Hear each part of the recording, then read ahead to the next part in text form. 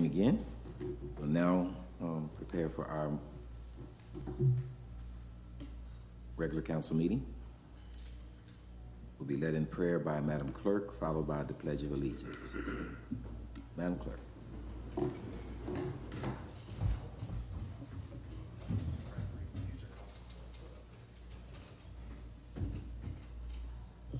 O God of might, wisdom and justice, through whom authority is rightly administered, laws enacted and judgment decreed, assist us, we beseech thee, that this city council may be conducted in righteousness and be eminently useful to thy people over whom we preside. Amen. Amen. I pledge allegiance to the flag of the United States of America and to the republic for which it stands, one nation, under God, indivisible, with liberty and justice for all.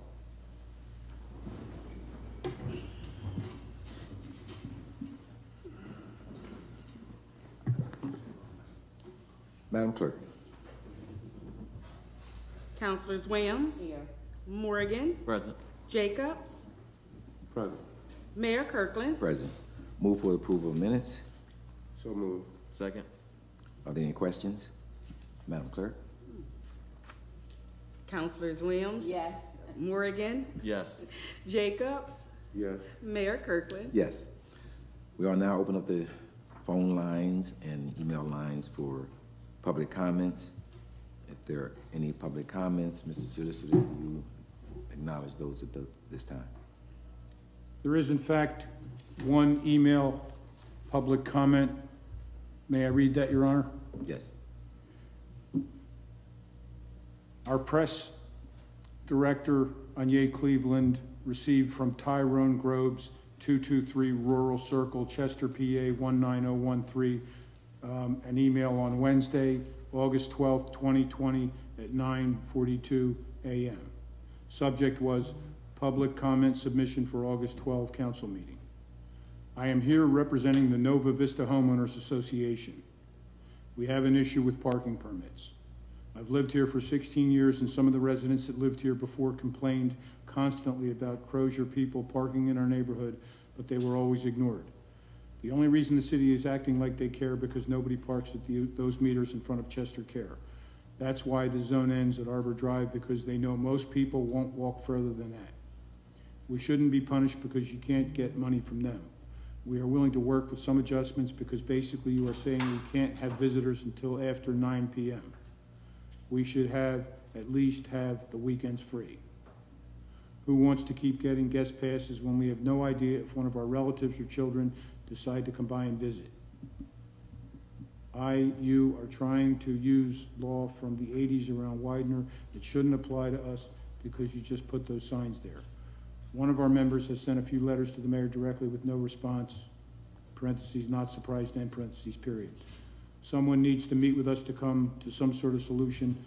I'm sure what's being done can't be legal, especially only making us get permits and only 2 people per household. That's stupid, period.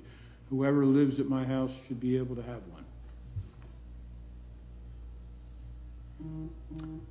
one. No further email comments, and I have not seen any or heard any calls come through our line, Your Honor. All right. Thank you, Mr. Solicitor. Let me kind of respond to Mr. Groves.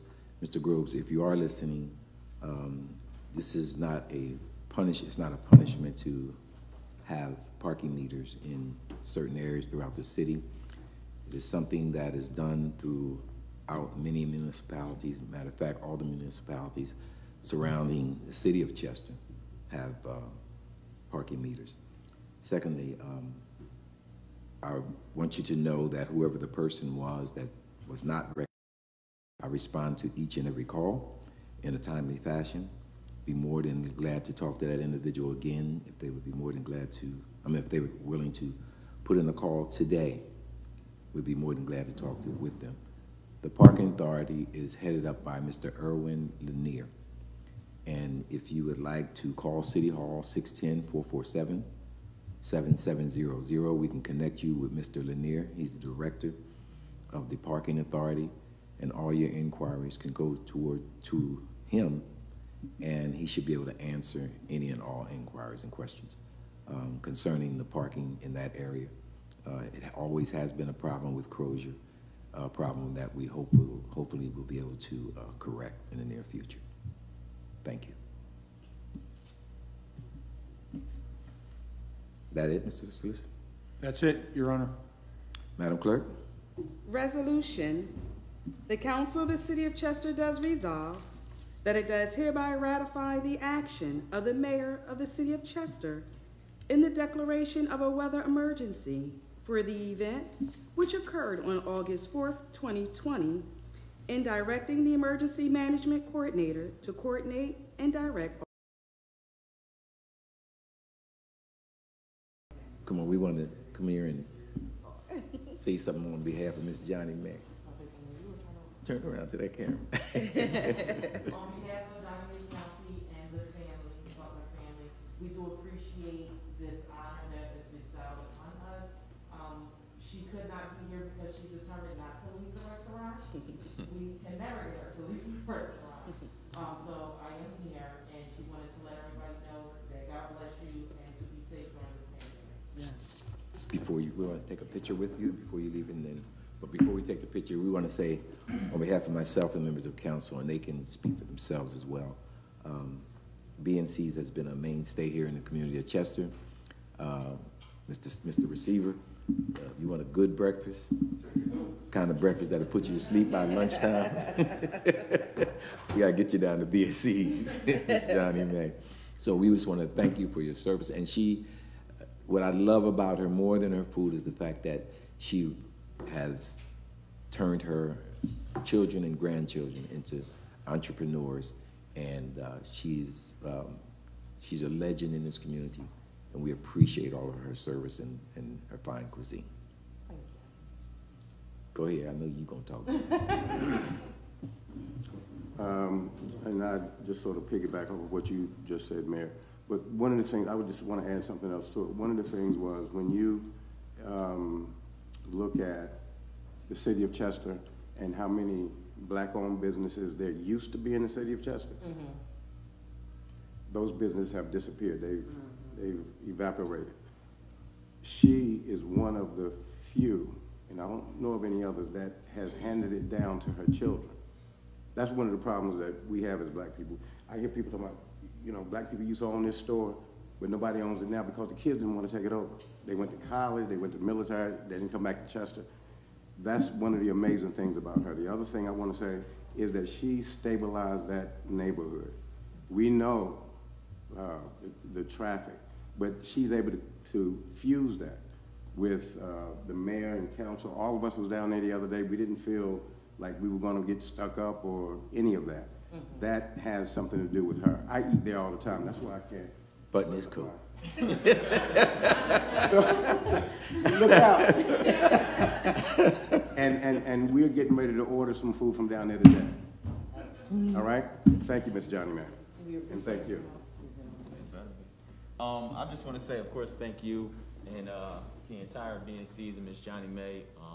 I haven't been, I'm not as old to have been able to see how long it's been there, but I hear a lot of stories from my mother and my father as well, as far as going to BNC's and really growing up with Ms. J and Ms. Sandy as well. So I've been able, over my years, I've really been here with Councilman Jacobs always mentioning about BNC's, been able to go down there numerous amounts of times, and it's always love, generous individuals that work inside of there. And like you said, when we were down there last week, of course, with the pandemic, not too many people can go inside, but you should have seen as many people that was outside just waiting in the cars that were pulling up, waiting for the food to be completed, you know, and it's, like I said, it's really love, and the customer service is always lovely, so we appreciate them. She's most certainly a living legend in our community, so we thank her for all that she has done thus far.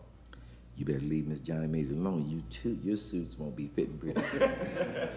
I grew up on it. 33 years, my mother's wedding was catered by her. So trust me, this is all we know. I'd like to say congratulations, and the food was very good. I ended up finishing up my meal on Saturday night. But it was, I went in there and I seen your Christmas tree was still up. And I was like, oh, they still got their Christmas tree up there. Does that mean I can keep my Christmas tree? So again, I'd just like to say congratulations. Thank you. She And decorates that tree for appreciate you every doing holiday, every season. It's going there. It's Easter eggs in it during Easter. You'll have flags in it during Labor Day and stuff like Yeah. that. So trust me, she has a whole slew of things in the basement that we have to change. Okay. Every holiday. Mm-hmm. Thank you. Thank you. Before you leave, we're going to take a picture. Yes, sir.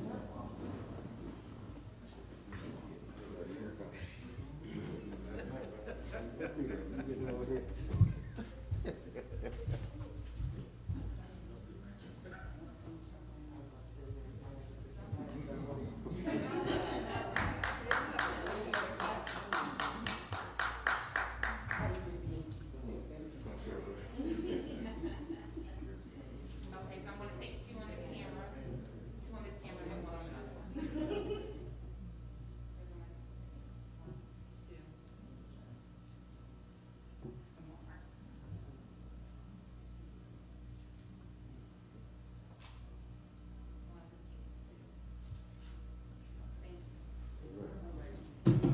Two.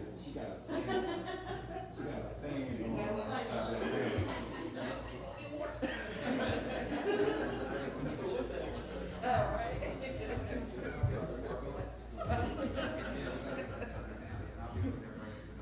Thank you.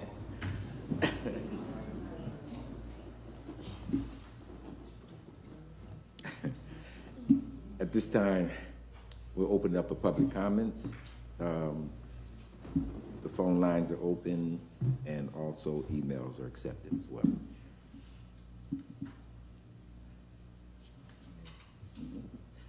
While we are waiting, pull my mask.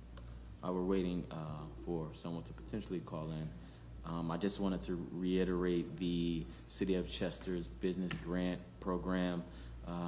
Thus far, we have about 10 business applicants for the grant. We've extended it to the end of August 14th. We extended to August 14th for businesses in the City of Chester, small businesses, to put in the application. So just make sure you all take advantage of that opportunity if you have been hurting or suffering because of COVID, but not lost revenue, but just struggling to keep up with payroll or to keep your lights or electricity and water running within your business. The opportunity is here for you all to potentially retrieve some financial support for COVID related expenses. So you can go on the City of Chester's website to print out the applications and to bring those back into CEDA, our Chester Economic Development Authority. And again, the deadline is August 14th, so just don't miss out on the opportunity. Thank you. Thank you. And while we continue to wait, I want to personally thank our first responders, our firefighters, and particularly for their response to the storm just last week. A number of our police and firefighting personnel were in the area called Park Manor. Is it Park Manor? Park Manor. And they provided relief to those persons whose homes were flooded. We appreciate their service and their commitment. That was a rough time.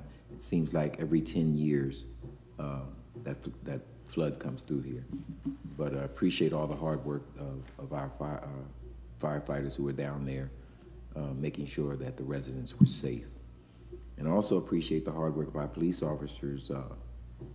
There was a crime committed a few days ago, and it's because of the response from residents that our officers are able to solve these crimes. When people are willing to step up and speak up, it makes our community a safer place.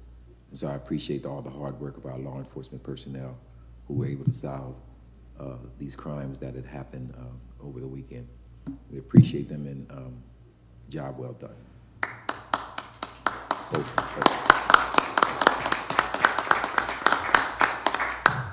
And also we'll have working with the Stormwater Authority, we will have the city and the Stormwater partnered. We will have dumpsters on both the west end of the city and the east end of the city, 2 separate weeks.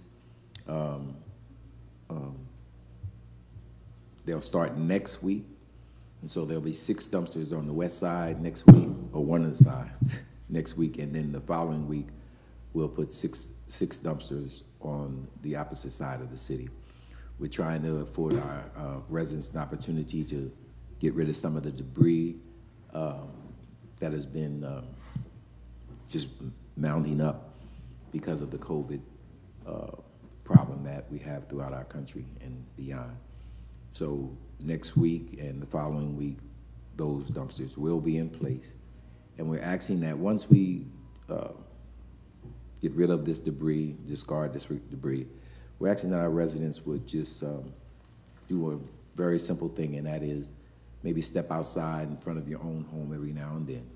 Just take a broom, a rake, shovel, and sweep up in front of our very own homes.